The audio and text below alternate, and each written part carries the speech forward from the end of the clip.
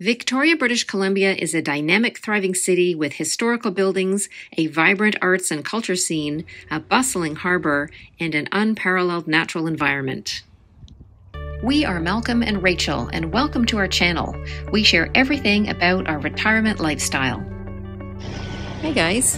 Hey there. We are in Victoria, British Columbia, which is at the southernmost point of Vancouver Island. Yeah, on a lovely September day.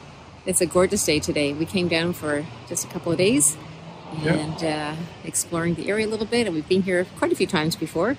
It's always nice to explore again. It is. Everything's a little bit different, so it's always new. And it just got a little bit windy tonight, so we put on our jackets just to block the wind and stay a little warmer. But it's been a lovely day. It's been in the low 20s. We've been walking around in just, lighter gear, taking some pictures, enjoying some food by the water, and just looking around. Yeah, great day. Yeah. Named for Queen Victoria in 1843, the city has a large number of historic buildings, including the Parliament Buildings with impressive grounds facing the harbour, a fountain, and statue of Queen Victoria out front. At night, it looks majestic, decorated in thousands of lights. The Inner Harbour is Victoria's primary tourist neighbourhood. Historically, it was a shipbuilding and commercial fishing centre. Today, it is a bustling area very popular with tourists from all over the world, offering transport by water and air, whale-watching tours, art galleries and eateries, and sightseeing, including horse-drawn carriages. Across the street is another historical building, the prominent Fairmont Empress Hotel. Dating back to 1908 with its classic British styling, it boasts views of the Inner Harbour, fine dining, along with traditional afternoon tea. Victoria Harbour is served by these little yellow water taxis, which can take passengers to various points around the harbour. One location popular with tourists is Fisherman's Wharf, where you can walk the docks to see private floating homes and even get some fish and chips and enjoy the view. One of the harbour's busiest spots is at the Victoria Harbour Airport Terminal, situated at Wharf Street, steps from the downtown core. It accommodates aircraft with a maximum of 15 passengers and can only be used by floatplanes and seaplanes.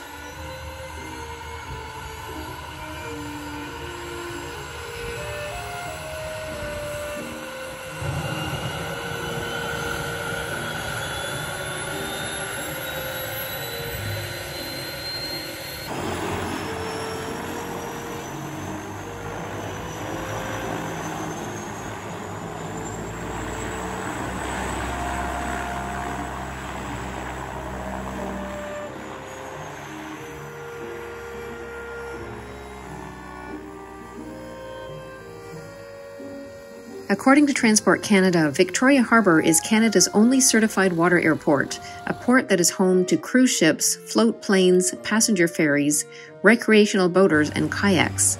And not to forget the big yachts in the marina. The airport has earned the title of Canada's, and sometimes the world's, busiest water airport, averaging 100 flight movements a day. Right next to the seaplane area is one of our favorite places to get a meal, Redfish Bluefish. Today we chose hand-rolled fish tacos, or tacones, and grilled wild salmon with honey lemon on salad. Delicious. And a fantastic location to sit on the dock outside with a view of all the action in the harbour.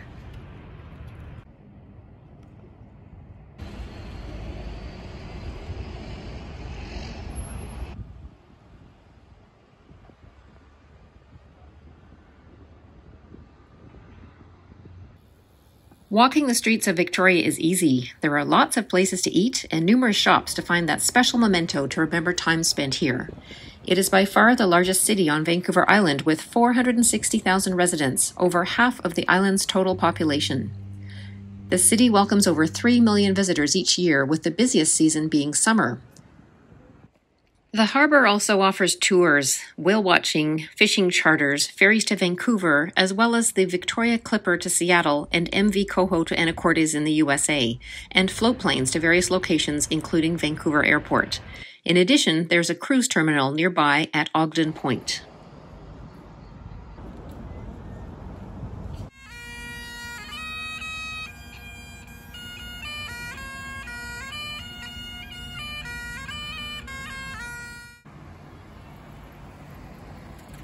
Some of the area's local attractions include the famous 55-acre Butchart Gardens, Craigdarragh Castle, built by industrialist Robert Dunsmuir, a Scottish immigrant who made his fortune from Vancouver Island coal, the site of Fort Rod Hill and the Fisgard Lighthouse, built in 1860, the first permanent lighthouse on Canada's west coast, Hatley Castle, part of the Royal Roads University, and Beacon Hill Park, the crown jewel of Victoria's parks with over 70 acres of beautiful gardens and open space, easily accessible from the city.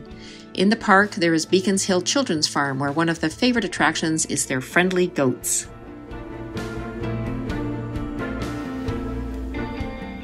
A must-see for every visitor is to see the harbour after sunset. So many of the buildings are lit up, and it truly is a beautiful sight. The reflections in the water really make the harbour feel magical.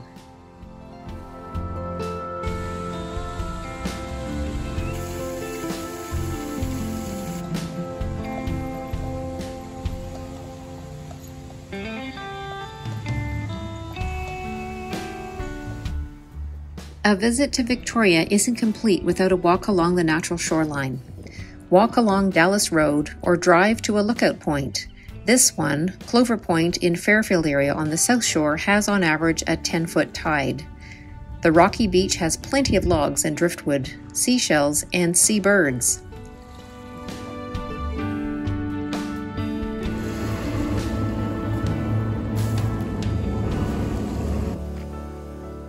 The rocky point juts into the Juan de Fuca Strait, looking across towards Washington State in the USA. Here you can see cruise ships and many other vessels as they approach or depart Victoria.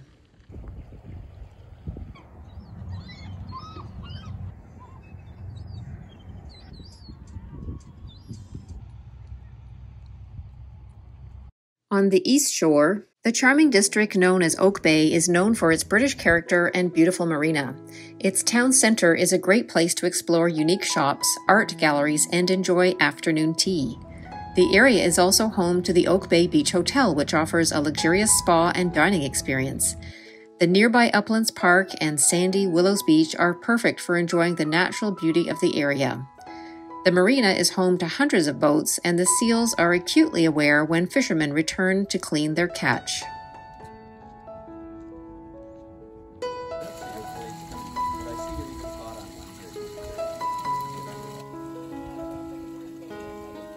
Harbour seals are the most abundant and commonly sighted marine mammal on our coast. Adults average 150 pounds and 5 feet in length.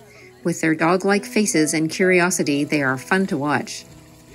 They are identifiable by their stout, mottled bodies, large heads, and short limbs, and they range in color from grayish-white to dark brown to black.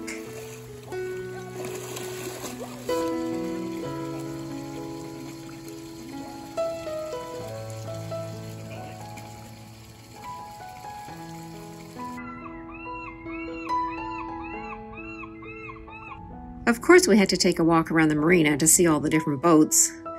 There was such a variety of sailboats and powerboats, some modern, some older. We're still looking for a West Coast boat, and you never know what you'll find just by looking.